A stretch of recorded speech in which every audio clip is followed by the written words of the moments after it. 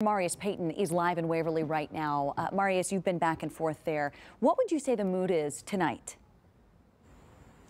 Well, Lauren, the shock is over and the recovery process has started. But what's still hard, and this is very hard for a lot of people that have been out here, is to see this. This is someone's life. This is something that someone has worked hard for. This is all of their memories piled up out in the front yard as garbage. Now, we know the National Guard is going to come by sometime and pick all of this stuff and take it to the landfill. But that's the hard thing right now, is that everything that they've worked for is now garbage out in front of their houses. But that is how that recovery process begins. Now, there's some big news from Waverly that we need to tell you about tonight.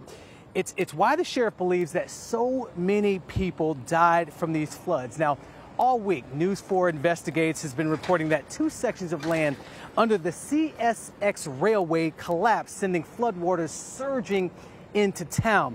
Now, that sheriff asked our chief investigative reporter, Jeremy Finley, to come back to Waverly today to show what he believes caught so many people off guard. What did you think when you were driving here? Why is there water here now? From the back of the sheriff's pickup, you're able to see from the ground what News 4 Investigates has been showing you all week from above. It's why the sheriff believes so many people died. This is what bothers me. Did these people die because of that rush of water, or was it the gradual rise? There was no gradual rise to this. Up in one of these flood areas, it went from bone dry to waist deep water in somewhere probably less than 15 minutes. Even 7 days after the flood, CSX continues repairs to the rock basin that elevates the railroad high above Highway 70. As we first showed you from Drone 4, on the day of the flood, Trace Creek was swollen with 17 inches of rain, held back only by the railroad, acting as a kind of levee, until it broke.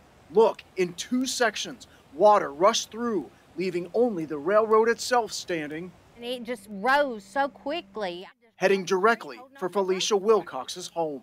Because I've been whitewater rafting, it reminded me of that. It was blown out up here as well.